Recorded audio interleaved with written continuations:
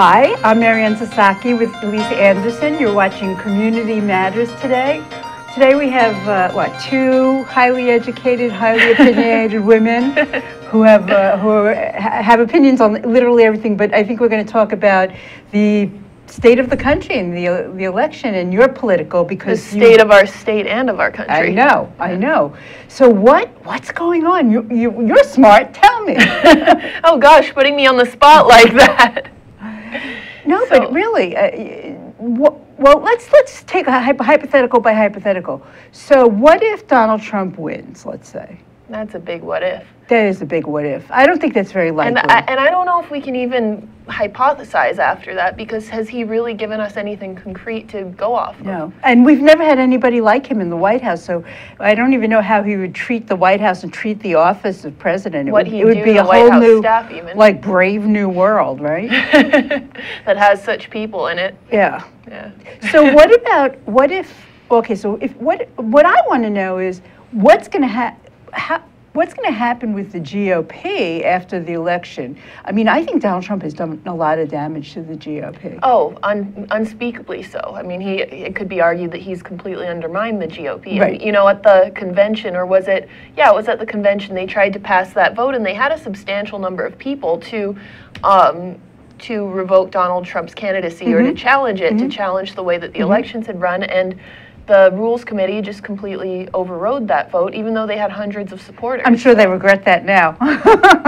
Yeah. Because he's taking apart imploding. people. I saw Mike Pence refuse to endorse Maryann. I was that's utterly shocked. And Ryan didn't unendorse Trump. He just said he was going to put his allegiance elsewhere, and not his allegiance, his efforts. Right. We're talking about Paul Ryan, Speaker of the House. Yeah, exactly. Yeah. He didn't even say anything against Trump, really. He just kind of stepped back from it a little bit. Well, I would say you're a Republican. Would you say you're? I am registered as a Republican. I only registered this year as a Republican so I could vote for John Kasich in the primary. Which didn't come to much. But no, it's amazing. The people that he beat is just amazing.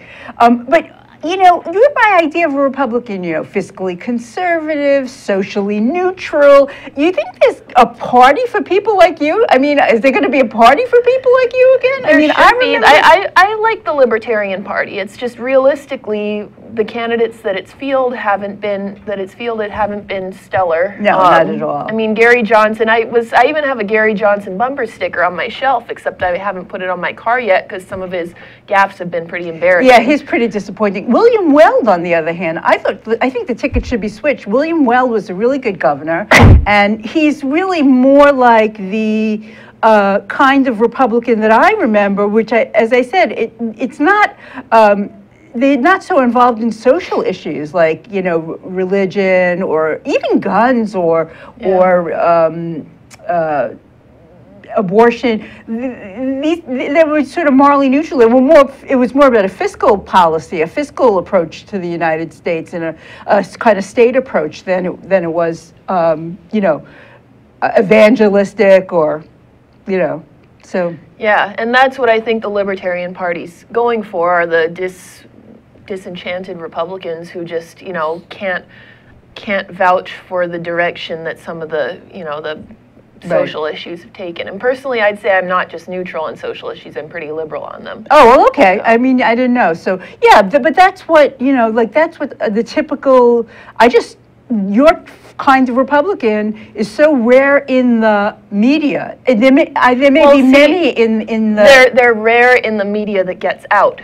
I have some friends who have tried to express views that are, a little bit critical about Trump, and they've been suppressed. Really? Yeah. Really? And I don't want to go into details on that, but the media is very selective as to what it portrays as a Republican. And I'm sure, there's all this criticism about the Democrat media coming from Donald Trump's supporters, saying how unfair it's been towards them, but they need to look in the mirror. Right. Well, it's true that the only kind of Republican that's depicted in the media, which is largely liberal, and I'm a liberal, and I can say that because I'm one of them. They're one of me. I know these people.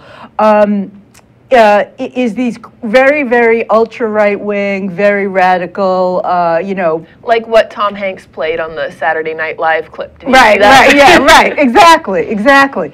So, you know, I think there's definitely room for a more, what I think of as standard Republican Party. Certainly Donald Trump isn't. He's not. So He's been a Democrat for most of his political I career. know. I tell you, Hillary's more like a Republican than Trump. Yeah. I swear to God. I swear she is. She's, And it's you know, amazing, neutral. Yeah, and it's amazing that so few Republicans will admit that. You know, and her record attests to it. Even some of her campaign strategies against Bernie Sanders. I wonder why that is. Is it because I don't think, I don't know, the party, I guess the party just wants somebody Republican in office? Or, I mean, I don't, Yeah. it just Well, can't practically. the party wants to have its name on the office, even if its principles aren't, I suppose. Right, right. And I guess it just attests to the power of groupthink, you know, and of a mob mentality, and how that can take over people, and how people want to be on a team so badly that they'll abandon their principles for Right, it. totally, totally. Because, you know, as far as I can see, Mike Pence and Donald Trump are miles, like eons apart, right? I mean, so yeah, Mike Pence is kind of your very streamlined Republican. yeah, who's right, been exactly. a Republican forever. Yeah, post Ronald Reagan Republican, you know, religious guy, conservative guy. So it's just. Every day I wake up and I feel dislocated because I don't know what's going on. The world seems turned upside down. And you know, Hillary Clinton, I'm a Democrat and I'm a liberal, and I'm not crazy about Hillary Clinton. I think Hillary Clinton stole the nomination. I do. I really think. I think the DNC rigged the Democratic nomination. So it's just like I'm living in a different world, you know. Mm-hmm. And you know, it'll be interesting to see the turnouts respectively in Hawaii, because Hawaii voted so overwhelmingly for Bernie Sanders. Right.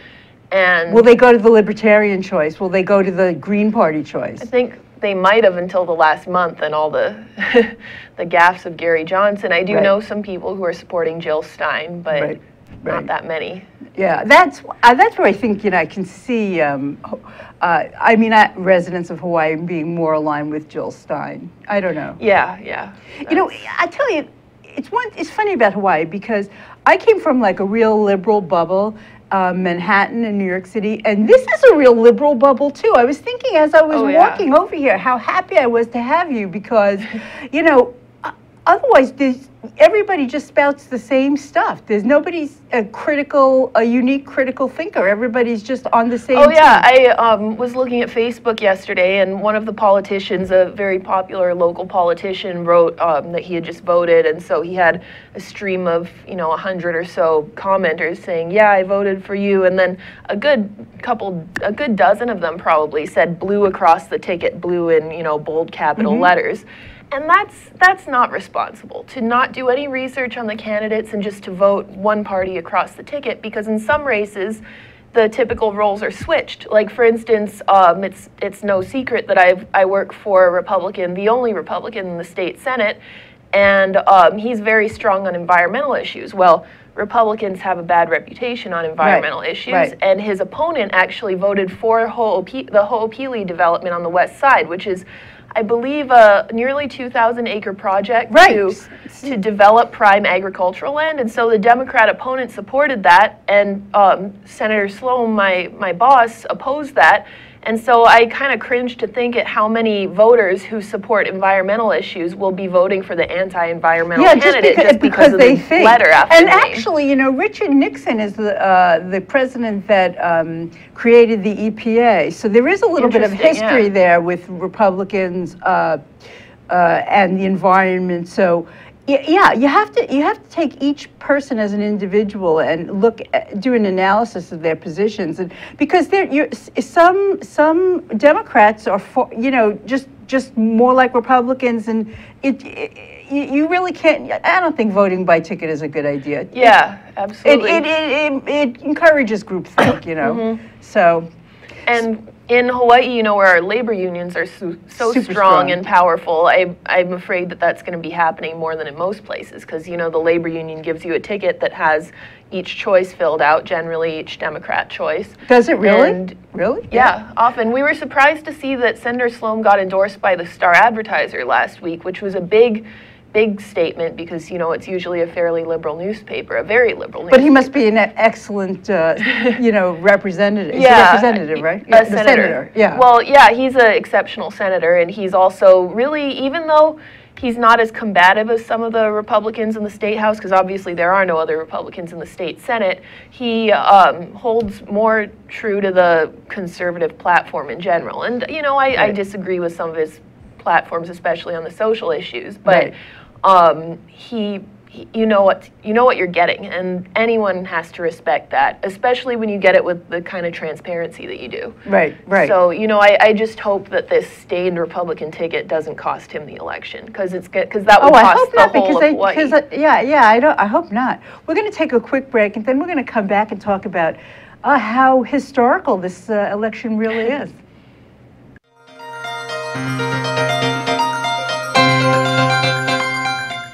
Aloha, everybody. My name is Mark Shklov.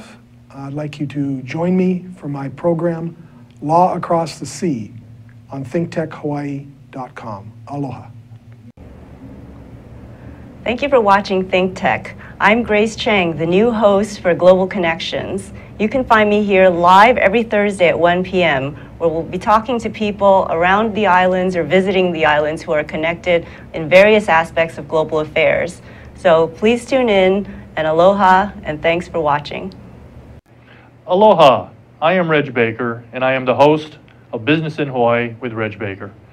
We broadcast live every Thursday from 2 to 2:30 in the ThinkTech studios in downtown Honolulu. We highlight successful stories about businesses and individuals and learn their secrets to success. I hope you can join us on our next show on Thursday at 2 o'clock. Until then, aloha.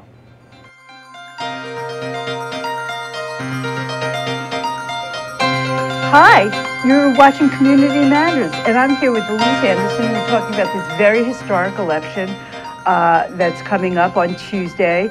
And, you know, I was wondering, you know, you're a different generation than I am, and I have profound feelings about the first woman president, even though it probably wouldn't be my first choice as the first woman president. Is your generation like equally excited, or do they just think this is the way things? No, it's normal for you, right? Yeah, no, I don't think so, because my generation largely played on co-ed soccer teams growing up. I didn't play soccer, I played tennis, but my childhood teams were co-ed in tennis. We, you know, had gym with the boys and the girls together. Fascinating. Our schools are co-ed, and I think we just kind of take it for granted. And frankly, I noticed more times growing up that the girls and boys would be separated than when they were together. Right. And right. I didn't like being kind of considered apart from the boys. I was personally a very good student in math since I was about 8 or so. And I kind of resented it when people said, "Oh, wow, you're doing better than the boys, and you're a girl." Right, I know. That's a stereotype. It's terrible, because I was equally good in math and English, and I was encouraged in English, but not so much in math. Like it was like it was an anomaly or something. Yeah, you know absolutely. what I mean? So, well, that's great to hear, because, you know, I still remember, I mean, so much discrimination and so much. I'll give you an example. I always give this example because nobody ever believes it. I once worked in an office where there was a birthday party, and the gift to the boss in the office was a stripper that came into the office and stripped. Yeah, this was like 1979. During work hours? During work hours, during lunch hours. Wow. Right. People like, you know, there's a whole generation, 2 generations probably, that you know, they would be horrified. I was horrified. You know, I was horrified, and, you know, I said, you know, I really feel uncomfortable with this naked lady in the office. And somebody said to me, I'll never forget it, "Oh, Maryann, you have no sense of humor." That's what they said to me. How many other women were in the room? There was that. Oh, another woman said that to me. There was. Yes. She was the only other woman. Yes, right. Huh. Yeah. Yeah, I have a friend from college who did a senior thesis project on women's critiques of other women compared to men's critiques of women, and the women were universally harsher on each other than the men were on them. So it's interesting, because she wanted so much to be part of that club that she kind of turned to you to be the outsider to prove that she was part of the club. Right. And, you know, to be honest with you, happily, I've seen a change in that. When I was younger, women executives and powerful women did really identify with the men and weren't so nice to the junior women coming up. But now I see there's like much more solidarity, much more strength. Well, there's just many more women in the workplace, so you know. But I'm delighted that it's not. To me, it's like, wow, what. You know, I can still remember, you know, when women couldn't, you know, get credit and stuff like that. So it seems very historical. But the fact that the younger generation is oblivious, you're not oblivious, but it's a meaningless, you know, distinction makes me so happy. I feel like there's a significant change even since 2008 when Hillary Clinton was running against Barack Obama. That we heard, oh, the first woman president all the time. And now that's kind of in the back, and maybe it's because of the tilt that Donald Trump put on this race. I think so. He's put a whole. But she is a nasty woman. She's not a nasty person. So he's trying to make it about that to some degree. Right, right. That was probably one of his, in my view, biggest gaffes, because he could have said my opponent is nasty. He could have said that's one nasty woman. Yeah, right. That really brought it, you know, down to a level that, you know. A level that's become kind of typical, frankly. It's shocking, like the things he says about people, like, just out of polite. Not that Hillary Clinton's like so honest or so great, I think, but just in polite conversation. Decency. Yeah. There's none. It's appalling, you know. I mean, even I know most Republicans, at least most, should oppose to how he was harassing, you know, our war hero from the last election. Right. John McCain, and or from a couple elections ago, but that was unexcusable. It was unbelievable that you're a prisoner of war and therefore you're not a hero. I mean, he's lashing out everywhere, and the racial stuff, the Mexican stuff, it's ridiculous. I know, but you know, he is representing, and I think you and I are very lucky because we're not really in contact. Not that we're very lucky, but we're not in contact. He's tapping into this group of working class or lower middle class white people. I wouldn't even say just men now. I'd say men and women. Well, I have a good friend who I just had lunch with a couple days ago who's a professor at an elite Ivy League college, and you know, nowadays they have this safe space nonsense going on, and I'm going to be frank, it's nonsense. Oh, please, I mean, I'll tell you a story after you. You can't dress up as an Indian anymore for Halloween. It's absurd. I know. And my friend is actually a minority on several different levels. He's an Asian American and he's homosexual, and so, you know, you'd think that someone who can fit those demographics would be less critical about safe spaces, but it's censorship. I mean, if you like censorship, then you like safe spaces. Yeah, the safe space, and I really think it's discrediting the college institution in general. I think so, because it's not a laboratory of ideas anymore, because you can't really express your ideas. You can't, and freedom of speech is crumbling away in the environment where it should matter the most. Right. But what Donald Trump's offering is a backlash against that. And exactly. He phrased it, my friend phrased it so nicely. It's a safe space for white men. A Donald Trump rally is a safe space for white men. That's right. That's exactly right. They can that's exactly right. You know, you and I have been lucky because based on merit, we've achieved, you know, what you're supposed to achieve, you know, Ivy League education and a certain status and so on. And, but if you don't have that,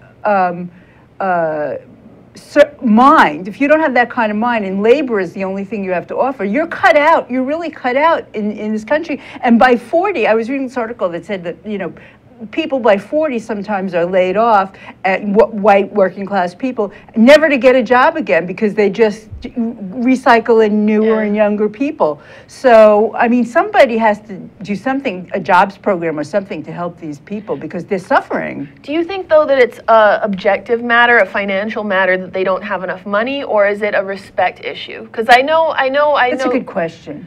Because I know some Donald Trump supporters who have been on both sides of the economic spectrum who feel disenfranchised even though they have plenty of means to well, I think largely it's an economic question, but I understand the people.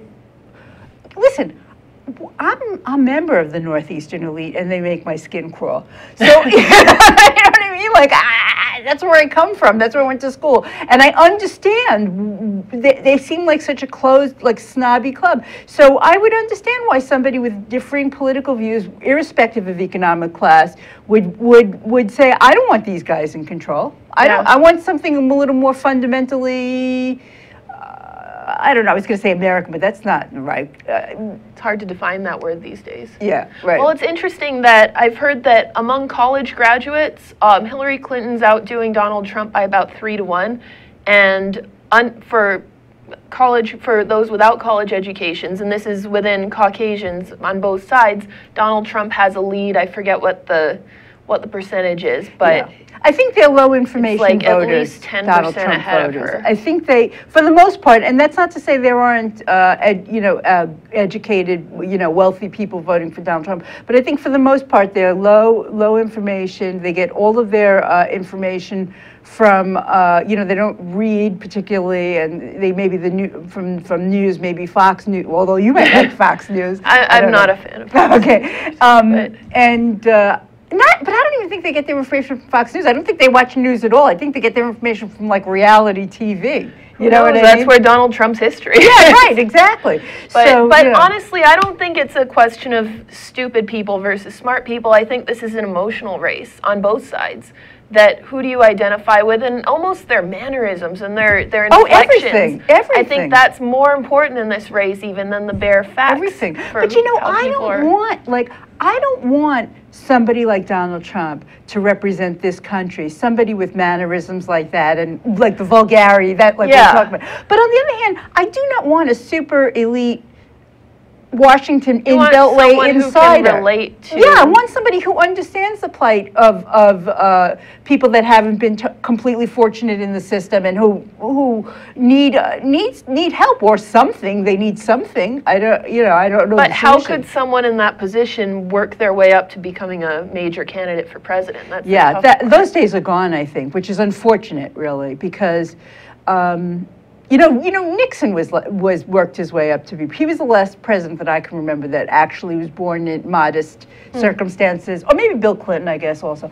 But I don't think you can do it. I don't think you can do it anymore. Like be like Abe Lincoln, be born in a log cabin and become president. I think you need to be a part of like a certain moneyed elite. Because it's too expensive. There realistically is a glass ceiling, and I mean it's possible, but nowadays you have to be part of one of two or three families. Right. I think Bernie Sanders came pretty close. Yeah, but the system was rigged against him. It was totally rigged. It was totally rigged against him. Like my husband, he says these things to irritate me, but he's like, Hillary Clinton didn't really have to run. She just called in a few favors, and then she was going to be the nominee. You knew that, right? Going in, and it sort of seems like that, And when she gets in the White House, she's going to be investigated by the FBI. Whoever heard of such a thing? Yeah. What's going to happen then? I hope Tim Kaine's prepared. Yeah, but I'm not such a big fan of his either. So, but I hope Tim Kaine's prepared because he has a very good chance of being the next president of the United States. I mean, because I think the FBI actually, it's not a trumped up thing they're doing. It's, to use a word, I think they actually have legitimate reason for investigation. I don't think they're doing it just as a political action. Like a lot of liberals think, they're just doing it for politics. But I don't believe that.